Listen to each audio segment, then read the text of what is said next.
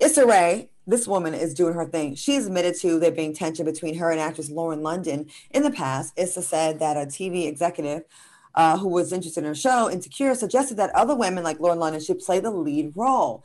Issa was not happy with their feedback, and that made Lauren uncomfortable. Issa said that Lauren's partner, the late Nipsey Hussle, got them to talk it out, and the women bonded over the issue. That's, you know what?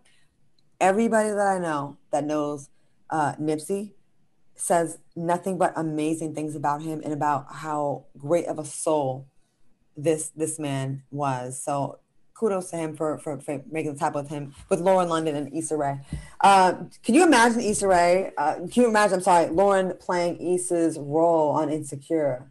And what do you Absolutely think? not. Absolutely not. And No.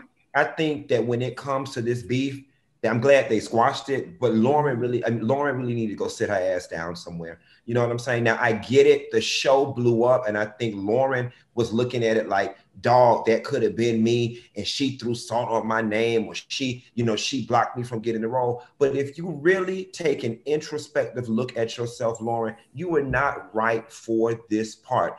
And Lauren says that her and Issa sat down and they spoke for 2 hours, and that Lauren revealed that deep down inside she truly is an awkward black girl, and that's fine and well. But I tell people all the time, the truth never matters. It's about perception. Lauren London, you give head cheerleader, most popular girl that all the athletes and the quarterback is after. That's what you give. You know what I'm saying? Whether it's the truth or not about how you feel, you don't present as the awkward black girl. You're the pretty girl that's the head cheerleader that all the girls want to be like and all the athletes are chasing. That is what you give. You weren't right for the role. So it should have never been. Now, Go ahead. Al, speak on this. I think this is amazing. This is a good thing to talk about. Like, I like to get away from the celebrities and just talk about the thing it's about. Like the way you perceive yourself and how you think you're presenting to the world versus how people see you. Al, what do you think about this story? I thought it was interesting because to me it was like a play on colorism, if I'm not mistaken. Like the TV executives thought that a fair skinned woman should be playing in that role. Now I'm gonna be honest with you. If I created the show and I wrote the show like Issa Rae did, and I wanted to be the lead of the show, I'm gonna cast myself as the lead of the show. I don't care if it's Lauren London or Oprah Winfrey.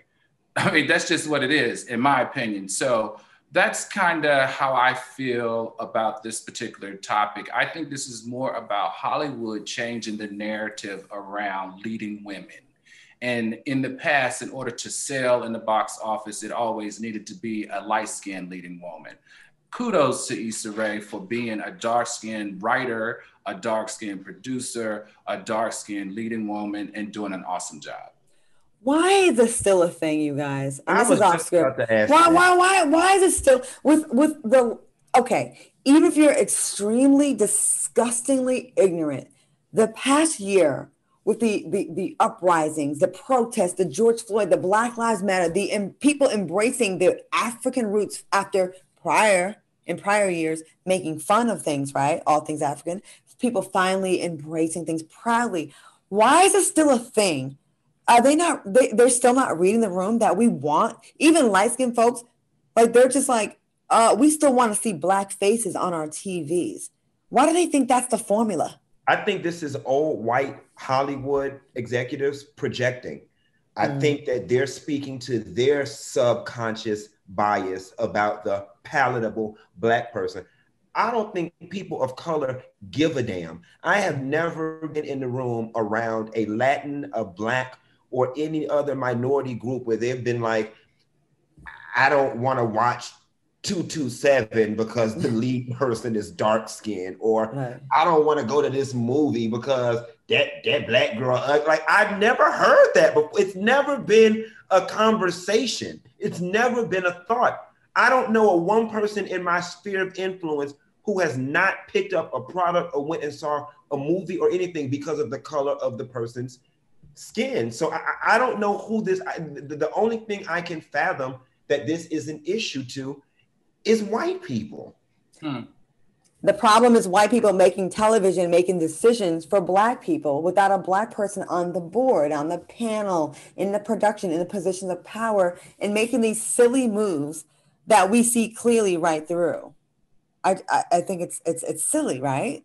And that's why I commend people like Issa and Shonda for turning the industry on its head. You know, Shonda casting Viola Davis and Kerry Washington in like leading roles on like blockbuster series. Like she did that. What she's doing over there with Bridgerton and the Black Queen, what Issa did with the Love movie, you know what I'm saying? And I think Issa's beautiful, but she's not the traditional beauty that we've come to see from Hollywood. And I love the fact that she's coming in with her awkward self, her non-traditional beauty, and saying, people who look like me can be leading actresses as well. We can carry shows. Dark-skinned Black people can do love comedies, romantic comedies. I love how they are just challenging Hollywood with all these old, outdated, antiquated as norms, as well as challenging the Black community. I can't wait. I was just about to say, I can't wait until we get a Black supernatural movie, but we did with Lovecraft Country. So I love what's going on in Hollywood right now with people like Issa, and we need more of it. And they tried it. Like the disrespect. This woman created this, came up with a concept, started on YouTube, and really built her show from the ground up. And a thing like skin tone is a thing you want to just like, well, we need a lighter. It's so dumb and so ridiculous. Al, you agree? Yeah, absolutely. I agree. I just feel like it's a process, right? You saw how long it took not only America, but internationally to accept the Black Lives Matter movement, right? This is years and years and years and years and years of content being created this way. So like when you're a trailblazer, like he said, I mean, it's just great to watch. It's great to watch her change the narrative, to change the expectations, and change the way Hollywood looks at all people of color, period. I look at someone like her, I'm like, who cares? I don't even know, like, her skin tone is irrelevant. She's brilliant, she's funny, she's cute, she's adorable, she's likable, and she's talented. So knock it off with the bullshit. Anyways, before we go to break, real quick, we want to just touch on the story real quick. Brazilian singer MC Kevin fell to his death from a hotel balcony after allegedly trying to hide from his wife following a threesome with a model. Did y'all hear about this story? Mm-hmm. Yes. So what do you think about this? Like, he fell to his death trying to avoid getting caught cheating. I think he took the lesser of two evils. I think he knew he was going to die either way. So for you got to be mighty damn scared of your wife to think that you was going to turn into Spider-Man and jump out them people hotel room and fall to your damn death. It's a cautionary tale to men out there. You shouldn't be going around cheating on your wives. And I just want to know, is she going to attend the funeral? The what? The funeral. The what? The funeral. Is she going to attend it? You mean the prostitute that they hired? The wife. The funeral. I want to know if the wife going to attend the funeral. Of course she's going to attend the funeral. You read her message. I think that there's something more to this story than what they're reporting. So I actually did a little bit more research on this show. I mean, on this particular show topic. So the deal is, it's this MC Kevin and his best friend Victor decided that they wanted to have a threesome with this model. Okay.